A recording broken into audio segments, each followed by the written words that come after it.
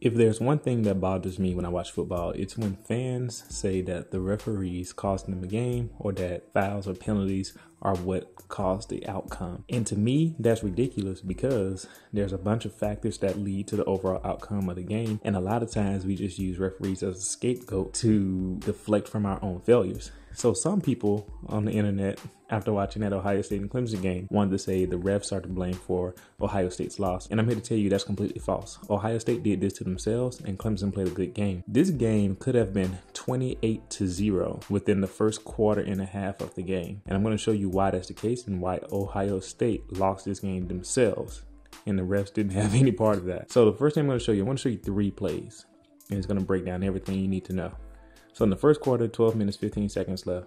Ohio State's in the shotgun with J.K. Dobbins set to his right. He have 4 wide receivers, 3 of them are to the left and 1 of them to the right side. The 3 are in a bunch formation. Clemson's in a 4-2-5, playing man coverage across the board. Clemson sends 6 people on the rush.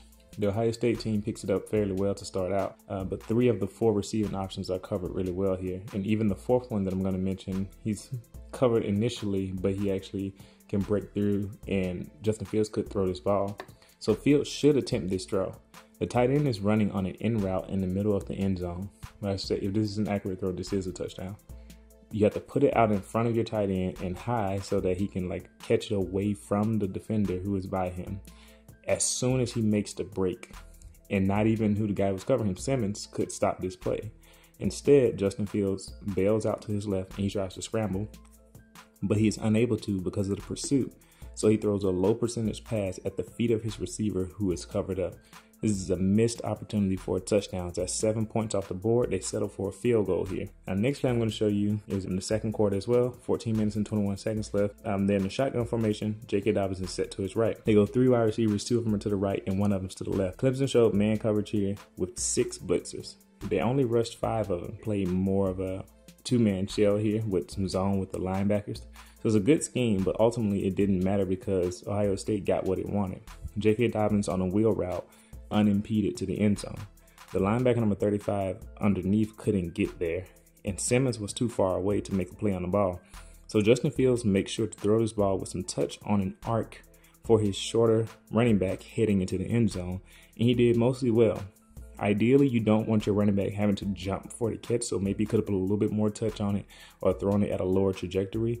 But Dobbins still gets to it fairly easily. Like a receiver, he jumps up, kind of corrals it with both hands like he's pulling it in over his shoulder.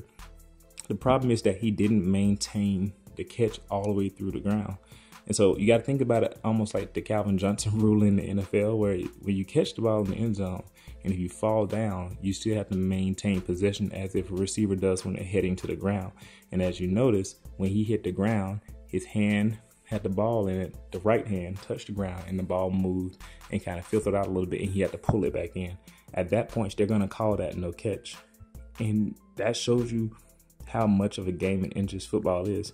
If J.K. Dobbins had threw that ball 6 inches shorter on a shorter trajectory or at a lower arc, J.K. Dobbins wouldn't have to jump for it and he might be able to just walk in for a touchdown. If J.K. Dobbins just pulls that ball in earlier and holds it to his chest rather than, allowing his hand to go out as if he's trying to steady himself on the ground, he's not used to catching the ball like a wide receiver, then it's probably still would have been a touchdown. But instead, we're looking at an incomplete pass and another missed touchdown, which is another 7 points. So you're already counting this 14 total points that Ohio State left on the field that Clemson had nothing to do with, or the referees. And this is the last play I want to show you. It's the second quarter, 7 minutes and 36 seconds left. They're in the shotgun. J.K. Dobbins is set to the left. Clemson's in somewhat of a 3-3-5 here, and they rush 5 people. 2 linebackers are out of coverage here because of the 2 rushers. So this is a perfect situation for Ohio State because they are running a running back screen to the left side where the right outside linebacker just vacated on a blitz. And his blockers are doing a good job of already, occupying the space that they need for the running back. Just look at number 52, number 71, and number 73 up the field already pushing their guys out of the way or posturing themselves to have the leverage for good blocks. So Dobbins is all alone as he leaks out of the backfield and Justin Fields feeds him the ball to the left side. He lets the ball fall right through his fingertips, through his hands as he starts looking upfield early, trying to figure out where he's going to run. And that's a mistake that you don't make. If you watch football for any long number of time, you've heard any commentator say, the wide receiver or so-and-so tried to run before they caught the ball. And then whenever you take your eyes off the ball, concentration errors will lead to a drop. And so that mental error erases what most likely would have been a touchdown. If you look at that play, if you pause it, you can see that there's room for J.K. Dobbins to like catch that ball, get upfield, cut in between a blocker, and beat any of the DBs to that end zone. We've seen how fast he is. He's outrun the Clemson defense already. So this would have been another touchdown. That's another 7 points. That would have been 21 points total. Those 3 plays are 21 points that Ohio State missed out on within the first quarter and a half of the college football playoff semifinals. They left 21 points on the field. They got 9 out of the 21, so I guess you can say they left 12 on the field. They got 9 because they kicked 3 field goals instead. But if they got these 3 touchdowns, that would be 28-0. They would have a 28-0 lead within the first quarter and a half of the game. I could even show you 3 more plays that Ohio State missed out on that was going on during this same sequence of events.